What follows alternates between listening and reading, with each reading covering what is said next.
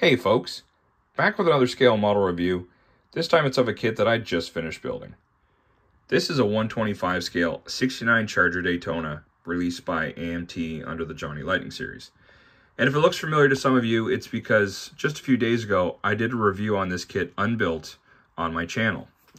Now, for those of you that are familiar with this kit, you know it's an absolute disaster.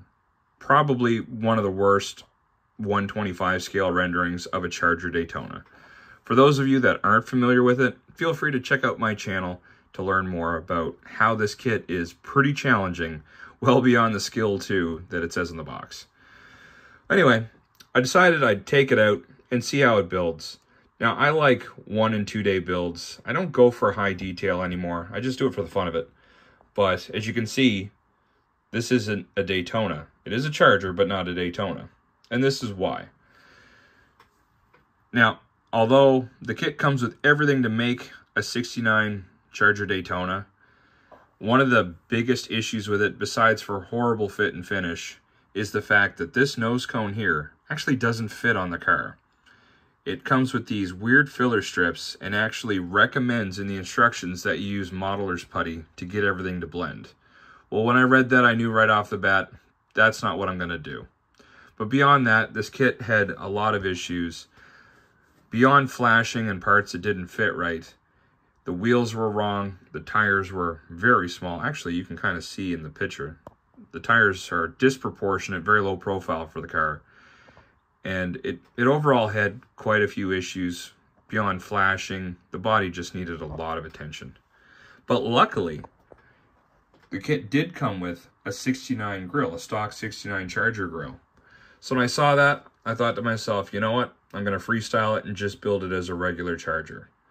For the most part, it's pretty correct, with the exception of the flush rear window that you'd only see on Daytonas. One thing you could do, I will say this, that flush mount window is something you'd also find on a Charger 500. If you want to do a Charger 500 build, this is actually a pretty good candidate. Again, overall, the kit built up pretty nicely. Although the detailing in the interior was pretty washed out, especially like the door panels and stuff. It's a very old tooling from what I'm gathering. I've did a bit of research on it. It seems everyone that built this kit had issues with it. They never come out clean. I clean the body up as much as I can, but as you can see, this section of the window, there was a huge mold line. I tried to sand that out, but what you see is basically a gap from factory. So it's not perfect. It had Charger script right here. I should have sanded it off because it basically gets washed out under a couple coats of paint. But again, overall, not a bad kit. This one's kind of interesting. I'd say if you're building a stock Charger, just a 69, or you're building a Charger 500, which, by the way, you can get a 500 grill from, I believe it's MPC. I don't know if those kits are still in production, but they do make them. And I believe this is the correct hood for Charger 500. So it is possible to build this correctly, but again, the body requires a bit of work because although the lines are proportionate and the body's pretty straight, you know, it comes out as it should, the mold lines and stuff are pretty horrible. Well, I shouldn't say horrible, but they're definitely challenging. They need some work. This kit, if you want to build it accurate as a Charger 500, you could do that. Good for someone with mid-level skill. You can build it right out of the box as a 69 Charger with no issues if you just clean up the flashing, basically. If you don't mind some of these, you know, little imperfections. But if you want to build it as a 69 Daytona, it's not for the novice, not even for the mid-level experienced builder. I'd say this is more for the expert. Parts-wise, pretty detailed, like I said. Has these great seats. I don't know if you can see it. It has lap belts and stuff. This kit could be built one of 3 ways. Stock, mild custom, or I think there was like a competition, a full-out competition version. Some of that has to do with the hood. There's a hood scoop. You can cut a hole out of this hood and put a hood scoop. There's different options for the engine. You could do kind of a Hillborn style intake or a supercharger. You know, so you could have basically the stacks on the intake instead of the stock air cleaner, or like I said, a supercharger that stick way out of the hood. Now, my biggest issue with this, beyond the flashing and the fitment issues, was the wheels. Now, those are the stock wheels, kind of a Magnum 500 style. And right out of the box, the wheels themselves were almost too big for the tires. And they didn't show very well, kind of poor quality. But the tires themselves were really small. Like, you can also kind of tell by the box art. They were like low profile, and the proportions didn't work. So what I did was I grabbed these Steelies, or what would be Steelies, and added these dog dish wheel covers from a 1964 Dodge 330. And that kit's from Lindbergh. I believe that kit is still in production under a few names. I think Round 2 might still make it. But those wheels and tires are actually from the Lindbergh kit. And they're substantially larger, at least the tires are, than the stock tires that came with this. But as you can see, they really set it off. And the proportions are perfect. Now, going back to the issues I had with this kit right out of the box, as you can see, the hood fitment's not that great. I didn't work at it too much because, again, I like 1 and 2 day builds. Excuse my camera focus. This took me start to finish a day and a half. That's including paint, so I didn't want to go much beyond that. But the hood, again, fitment wasn't so great. It's not a hinged hood. It just sits down like that.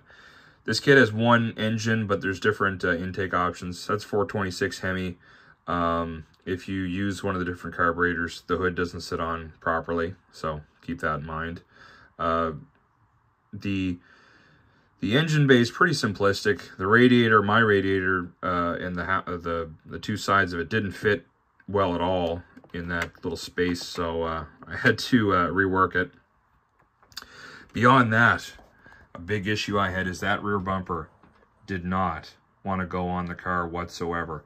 There's actually normally two little parts of the bumper here, bumperettes, that I had no choice but to shave off because the lower part, as you can see, that's red, is one piece connected to the body, and it was warped that bad that I couldn't basically straighten it out. So that Charger license plate actually hides how crooked that is, because there's a split in the middle, and the bumper and license plate are supposed to basically attach and bring everything together. Well, I shaved the two nubs off the license plate and took those bumperettes off in an attempt to get things to kind of lay flat. I also had to shave a whole bunch off the bumper and the body to get that bumper to go in. So that's something to really be mindful of. You know, if you're going to build this, you're going to run into problems with certain parts. Overall, though, if you're building it like this, it's not so bad. I give it probably, you know, on the mild to moderate scale, moderate difficulty. Not too intense. Someone with some moderate skill with modeling could do a good job of this. But again, if you want to build that, you got to know what you're doing. Otherwise, it's going to look like trash and nothing's going to go together. This is one that had a lot of spare parts left over in the box. I have all the competition parts, and there was some other weird stuff like fire extinguisher and things that weren't necessarily even identified. One thing I will say about my kit is it was missing out of the box axles for the front wheels. Basically, there's two little axles and a pin. None of those were on the tree. The back axle on this, it's a metal axle that just pushes into the wheels and goes through the frame tub. So that's pretty straightforward. I was lucky in that the Lindbergh tires fit the wheel backings of the AMT Charger here. The only thing I had to do was hollow out the wheels a little, or the rubber a little bit around the tires, because it was a tight fit. For the front bumper, as you can see, I detailed it out with some black paint. Front bumper doesn't like staying in the body, basically. There's not much holding it in there. In fact, from the other side, you can kind of see daylight through the back side. You can see daylight through either side of the between the grill and the fender, basically. So that's one that you're going to want to set up some kind of a jig to hold your bumper and grill in, and just put a big gob of maybe super glue or something like that, or modeler's putty if you're a little more advanced, to kind of hold it in until things set up. But anyway, overall, I was pretty happy with it. With the stance of it, beyond the wheels, there's 2 holes in the frame where you can put your axles through. There's a lower one, I think, if you want to do kind of a lowered suspension vibe in the front or back, like a low rider, or this setup. This is higher, but basically, as you can see, it sits like a stock 69 Charger would. For the color, I went with a Chrysler color. This is pretty similar to 69 Cordovan Red, but this is actually called a Red Rock Crystal. This is a later color, very similar. It's something I just had on a shelf, but this is a Jeep color that you'll see in the newer Jeeps in the 2010s. But very, very similar to period correct, kind of a red bronze. And the interior, I went with kind of a contrasting gold mist. Looks good. I think it really sets it off. And these body colored steel wheels with the dog dish hubcaps, I think, kind of complete the package. And although those are, like I said, off of a 69 Lindbergh kit, they're very much period correct for a 68 970 Charger. These did come with body color steel wheels with the dog dish wheel covers. Now, as far as detailing this out, I started to do it. I haven't quite finished it. I started to do some silver chrome around the windshield bezel. I will do the door handles, but other things like the marker lights and the Charger script are impossible to do. There's just not enough relief in the body. The molds aren't sharp enough to get all the detail. Overall, built like this, I actually kind of like this kit. And believe it or not, I would build this kit again. I have no intention of ever trying the Daytona version. Looking at it, there's just too much work, and it's not a very detailed kit. There's, you know, a lot of body issues. As I mentioned, the hood doesn't line up very well. There's no hinge system on the hood either. None available through the kit anyway. So for those reasons, I wouldn't invest that much time building it as a Charger and doing all the body work. There's many other better versions of a 69 Daytona. That's what I should say. I wouldn't build it as a 69 Daytona, but as a Charger, maybe get a 500 grill or just a freestyle like I did. Great kit. It's actually worth the buying if you can get it cheap enough. You know, this kit, this Johnny Lightning series, came out sometime in the mid-2000s, 2010 maybe. It's worth it. If you got it cheap enough, I'd build it and have some fun. As always, thanks for watching my videos. And if I get a chance to put another model on the bench, you'll be the first to see it. Thanks, folks.